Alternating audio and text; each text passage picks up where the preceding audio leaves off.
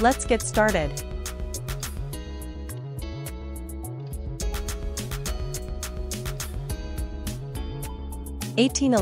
Franz Liszt.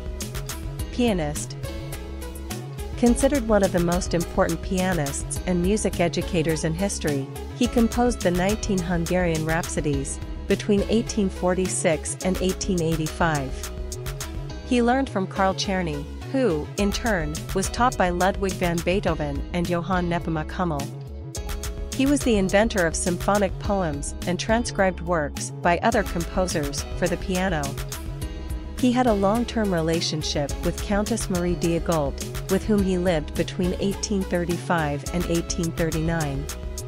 Known for his generosity and support of other composers, including Edvard Grieg, Camille Saint-Saëns, Alexander Borodin, Hector Berlioz, and Richard Wagner.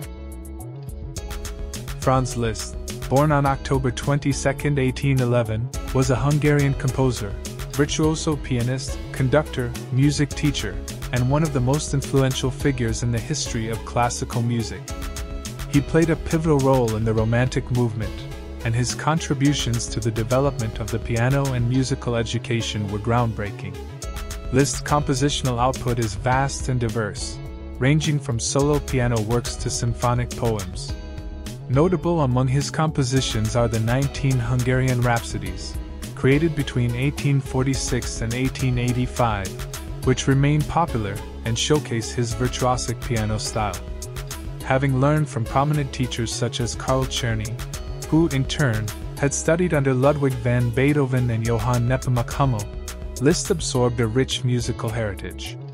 He was not only a performer but also an innovator, credited with inventing the symphonic poem, a one-movement orchestral work that tells a story or evokes a specific mood.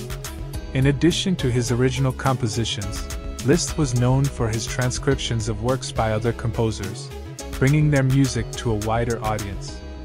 His piano transcriptions of symphonies and operas allowed people to experience these complex pieces without requiring large orchestral performances. Liszt's personal life was marked by a significant relationship with the Countess Marie Diegold, with whom he lived from 1835 to 1839. They had 3 children together, and Marie wrote under the pseudonym Daniel Stern. Beyond his creative endeavors, Liszt was known for his generosity and support of fellow composers, including Edvard Grieg, Camille Saint-Saëns, Alexander Borodin, Hector Berlioz, and Richard Wagner. His influence extended not only through his compositions and performances, but also through his teaching and advocacy for musical education.